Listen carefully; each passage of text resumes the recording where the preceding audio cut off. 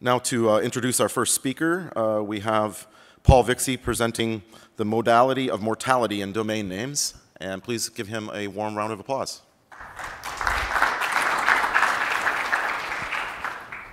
Thank you, and thank you for coming. I know there's a CTI summit in the other room, and I expect a lot of you, like me, would rather be in there than in here.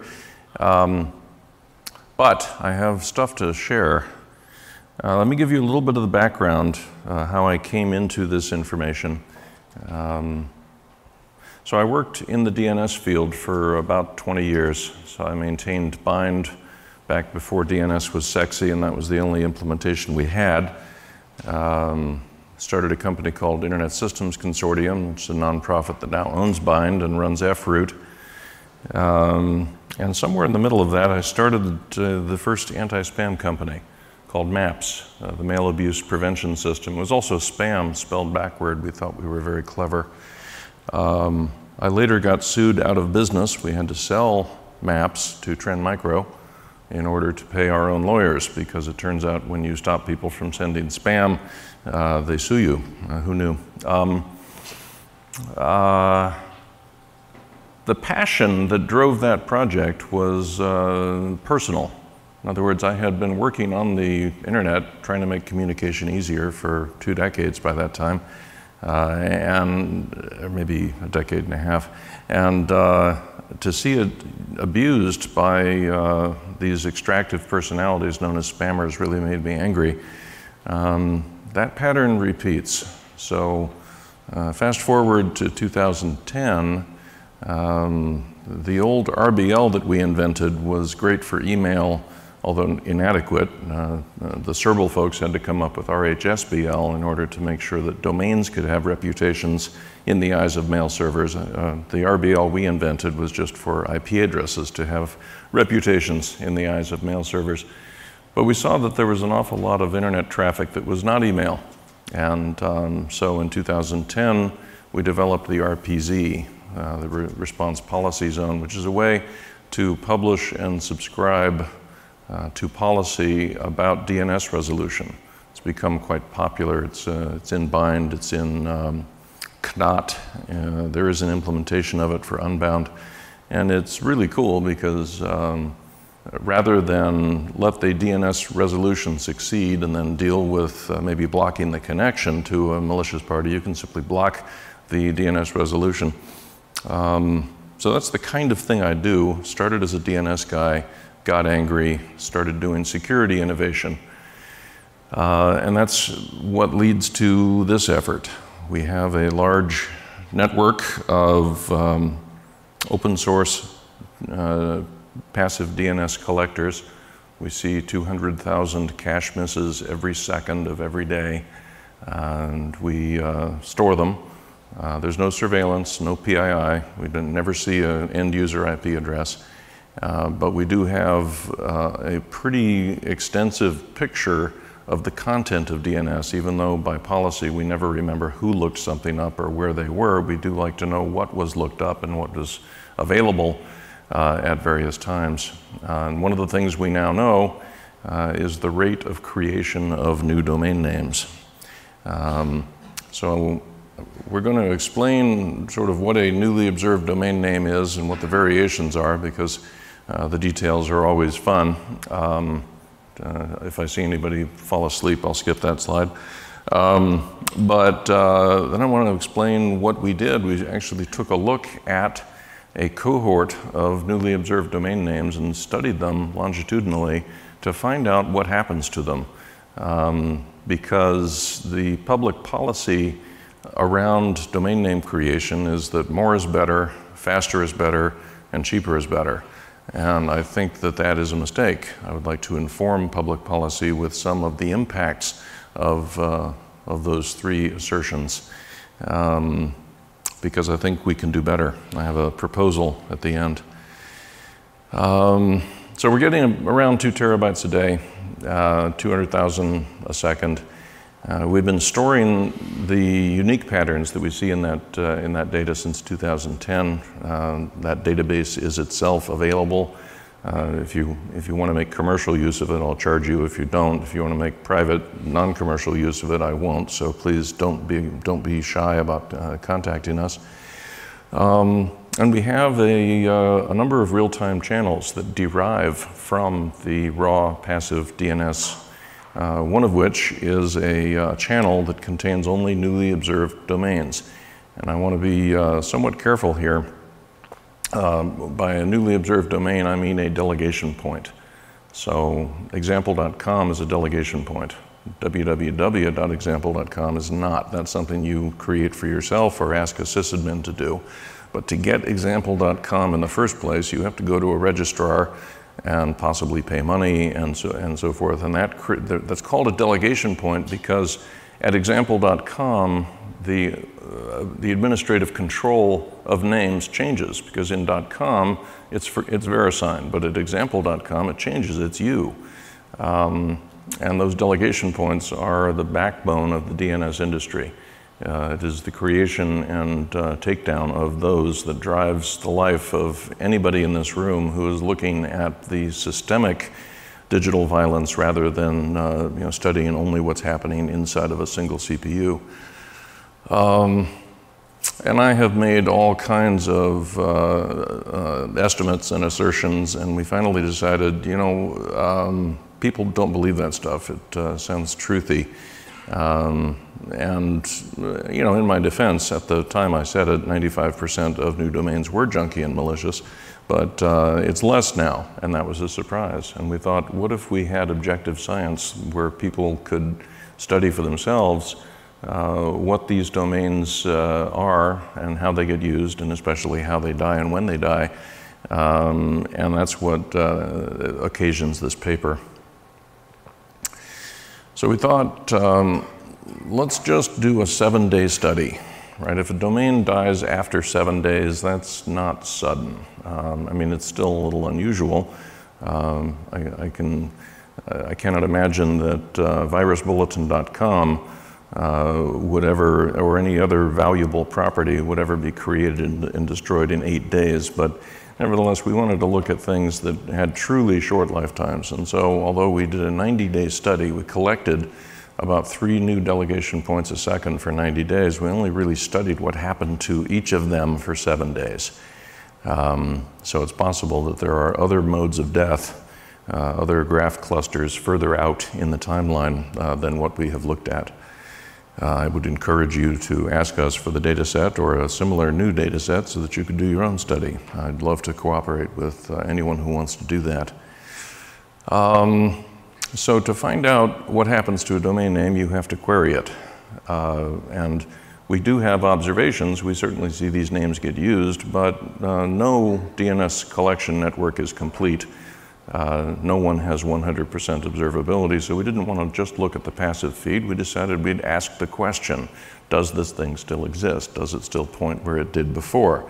If it doesn't still exist, where did the failure occur? Was it removed by the registry? Was it removed by the registrar, possibly by the registrant? Was it not removed at all from the delegation system, but the authoritative name server operator took it down? And then finally, did one of our colleagues in one of the still existing network reputation systems, such as Serble or Spamhaus, take it out? Because once you've been listed in one of those reputation systems, you are effectively dead. And I like that, by the way. So we made about 20 queries for each one, and we did them on successive powers of 2 to avoid overloading the system. So, we did one when we first saw it, one 1,000 seconds later, 2,000 seconds later, and so on, out to 7 days.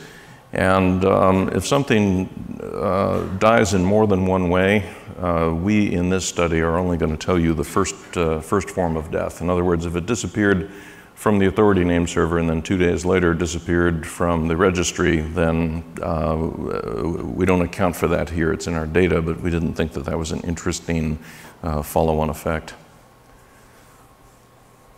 Now, we need to talk a little bit about effective second-level domains, simply because these delegation points can occur outside of the ICANN registrar system. So I normally say a delegation point is something you can buy from GoDaddy or one of their competitors. But there's more to it than that, because inside of cloudapp.net, there are delegation points where, in this case, Azure is going to be giving a subdomain to a customer that they then manage. And so there's a long list of these so-called public suffixes, and you can get it at publicsuffix.org if you don't already know about it. That's usually used by browsers to decide cookie policy, but it turns out to be ideal for our purpose as well, and very complete. So I've told you what a newly observed delegation point is, or a newly observed domain. For simplicity, when we discuss this, use the terms that are common in the community rather than common inside the DNS technical field. So a newly observed host is simply one of those longer names that is underneath a delegation point. So printer4.example.com is an example of a host in this parlance. They're not all hosts. They are all kinds of other things, but to call them fully qualified domain names, or FQDN, would be to lose our audience, and so we call them host names, but need you to know the difference. So we're seeing between 2 and 3 newly observed delegation points every second. We're also seeing about 150 newly observed fully qualifieds, or host names, every second. That's a lot. And even if you consider that the internet has become a global infrastructure and has billions of people using it, that is an awful lot of domain creation, those fully qualified names. It's very difficult for me to imagine that 150 times a second, some system administrator renumbers some host and has to edit his own file, or add something. I think there's something else in there. We haven't studied that, but I just want you to know 150 is unreasonable. Okay, so let's get to the numbers. We had about 11 million of these total over a 6-month study. We found that of them, 10 million survived longer than a week. That was a lot higher than I expected. When I first looked at this back in 2012 or so, about half were dead in a day. So that means we have to rerun this study every year to find out what the trends are. But of those million or so that are dead in under a week, that 8%, we are interested in how did they die, and what characteristics do they have in common besides that death, besides that early death. So here you've got the median at 7 hours, and you're reaching 61% of the total that will be dead in a week are actually dead in less than a day. So really, the mark of death is on these domains from the moment of their birth, as far as I can tell from these numbers. If you're going to die, it will be early. That shouldn't surprise us, because this is the biased selection of domain names that were used to annoy somebody, therefore complaints occurred, therefore some kind of takedown occurred. We believe that a lot of the truly short-lived ones are taken down by their owners because they were only used for a single targeted attack and are no longer needed. But I don't have data to back that up, so that would be me making stuff up at the podium. So the black line is the total, showing that 8% number. And what you can see in the green line is that the single greatest contributor is blacklisting, which we used to call black holing back when RBL meant real-time black hole list instead of whatever it means now. But there is about a third of the ones that are going to die are removed by the delegator. In other words, some registry or registrar action took place. And a vanishingly small percentage of first cause of death happened because an authority name server operator took out the content, just removed the zone from the server and no longer offered publication services. That also interests me, because that, I think, is an opportunity. I think figuring out a way to route complaints to those people might get that red line up a little bit. You may be able to tell that I'm still somewhat passionate about domain names not being used to do me harm. Right, so blacklisting is really effective. And here I think we have to point to the Spam House team because they have really led the charge on automation between their spam traps and their other real-time data sources and their policy output. There are other distributed reputation systems that are as fast, but they were the first ones to be that fast. And so they are really encouraging rapid reaction. And you have to have a rapid reaction. There are spammers out there who, if you let them keep their domain name for a full 15 minutes, they've already made all of the profit they ever expect to make, and they no longer care if you take it down. So if part of our goal here is to treat war as economics and drive up the costs of our adversaries, then we're going to have to be quick about it. As I said, most of the blacklisting most of everything is in the first 24 hours. And we didn't see any second mode here. There's a lot that happens early and then it tails off in the normal way.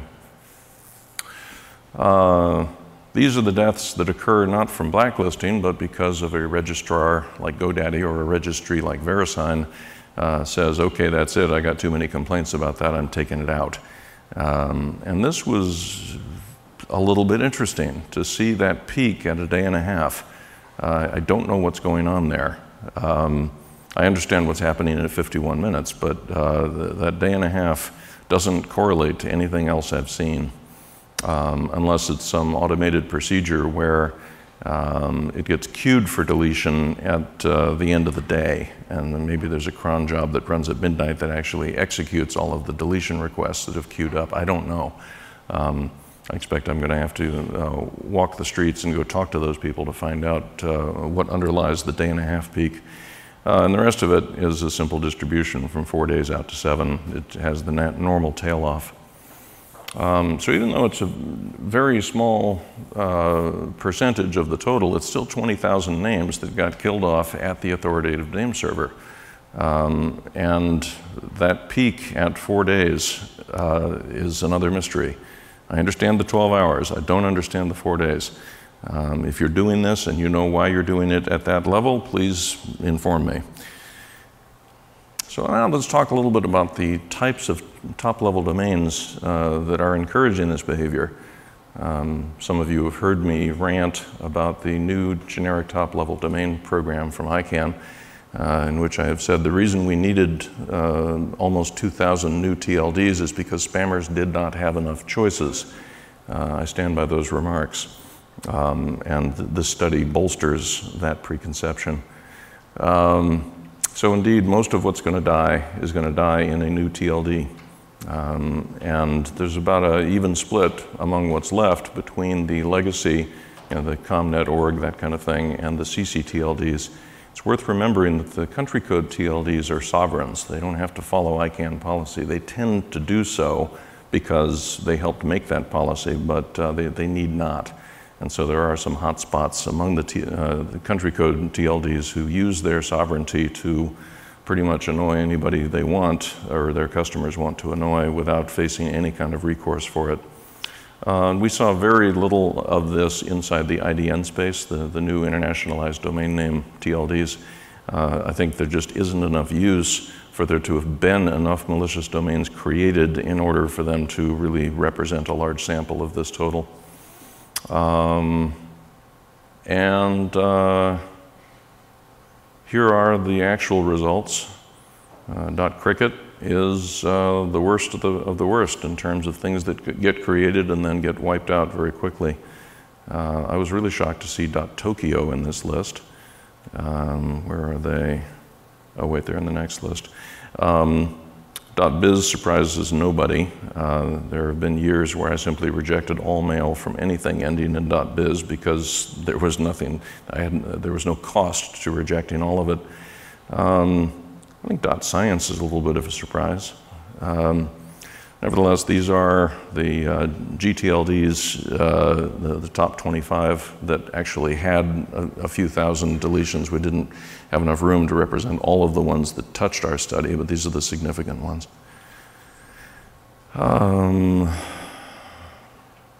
Right, going to move right along here.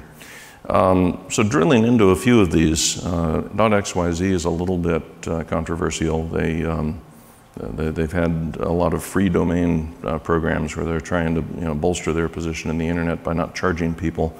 That had predictable effects, which you can see here.